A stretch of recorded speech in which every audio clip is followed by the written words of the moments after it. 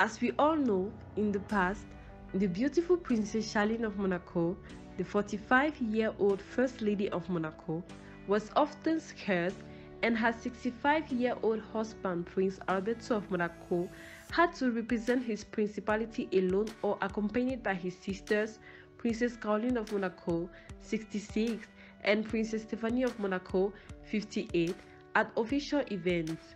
In addition to the health problems of the mother of twins Gabriella and Jacques, there were rumors of a marital crisis in the princely couple of Monaco, which the Grimaldi Palace immediately denied. However, an appearance like that of Princess Charlene of Monaco and Prince Alberto of Monaco at the Monaco rugby tournament was more effective than any other appearance, and in this new video we reveal some useful information. But before we start, we would like to welcome you to the first official channel dedicated to news about the princely family of Monaco.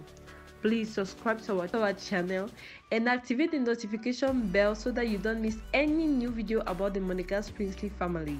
Thank you. Indeed, during the 11th edition of the Monaco Junior Rugby Tournament, not only Prince Albert of Monaco and Charlene of Monaco encouraged the teams, but also the sporting event became a family outing.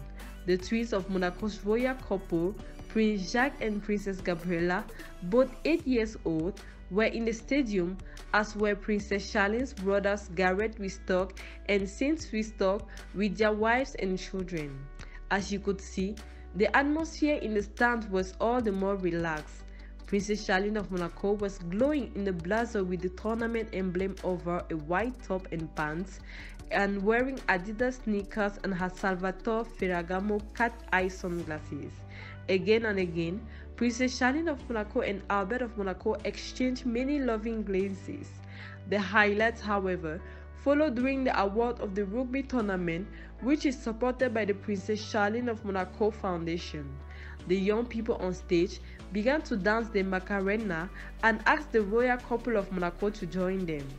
Thus, Princess Charlene of Monaco and Prince Albert of Monaco were not asked twice and spontaneously tried the dance step. Under the applause of the young athletes, the Princess of Monaco laughed and clapped her hands in front of her face after the short dance routine, and her husband Alberto also seemed visibly amused by his own Macarena skills. Macarena, hand in hand, relaxed atmosphere. This is how Prince Albert of Monaco and Charlene of Monaco silenced the rumors of crisis. As a reminder, Princess Charlene of Monaco seemed to be in her element, especially at sporting events. The Princess of Monaco has rarely been seen so relaxed and playful since her marriage to Albert in 2011. Recently, the palace felt compelled to take official action against a report in the French magazine Royauté, which claimed that Albert of Monaco and Charlene of Monaco were separating. Despite all this, the royal couple of Monaco is still underrated by the rumors.